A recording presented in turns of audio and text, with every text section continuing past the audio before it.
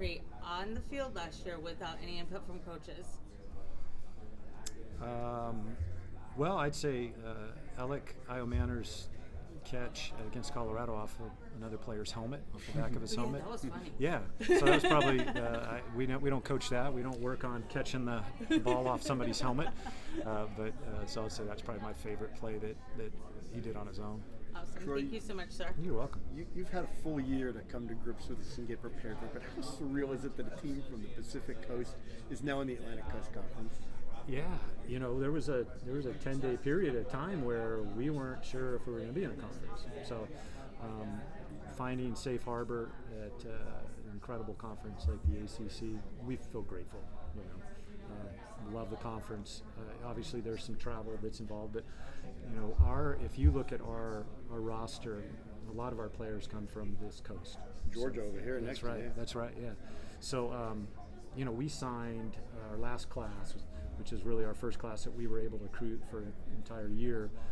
Only 5 were from California. So that gives you an indication that we got to go all over the country, and a lot of it is out here on the Atlantic coast. So we think it's good for our exposure. It's good in recruiting in terms of parents and family knowing that we're going to be, this year we'll be 3 times playing out here on the coast. And so, obviously there's challenges that go with that, but we're just grateful to be here. Did it kind of hit home today? Yeah, a little bit. Real? Sure. Yeah, I think yeah, it definitely is getting closer. The familiarity with the teams is not as much as you would have on the West Coast, and so getting familiar with the coaches and then the schemes and having played in any of the 3 places that we're going to this year. Personally, Syracuse, Clemson, North Carolina State. Never played there or coached there, so that's exciting to go to new places. Challenging but exciting. So that's when it really hit home when we're playing some of those games. One last question about this. The NCAA likes to refer to these guys as student athletes, but traveling coast to coast, 3-4 times in a season is going to make it a little bit more strenuous, especially at an academic institution as impressive as Stanford.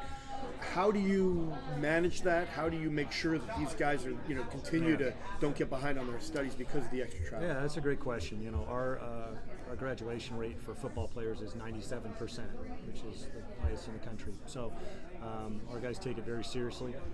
Our professors do a great job of working with our student athletes in all sports when they're going to be off campus, being able to take tests and have them proctored and all those things.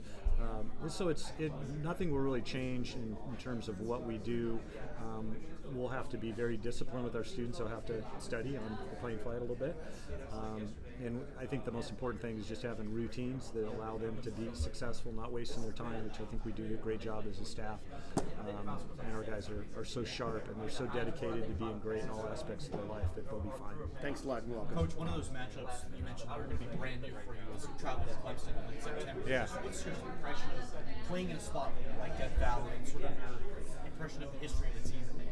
Yeah, it's one of those places. It's an epic place that you see on television a lot, and we're excited to go. We also know that it's challenging. It'll be a hostile environment, but I think as a kid, that's the places that you dream about playing. So we're really excited about it, but realize that we have it'll be a huge challenge as well. Coach, 8 of your games this year are based in California, which is Stanford is from. How much does that help your team from having to travel everywhere, only having 4 games where you get to travel outside of Cali, and that includes away games? Yeah, 8 in all in the Bay Area right there, so that we don't have to get on a plane. So that's great. Yeah, I think that helps. I mean, as student athletes and as college football players, you have to adapt though to whatever the surroundings. There's good teams are going to have to come out and play us, right? So those are the conditions. Those are what we're set up to do.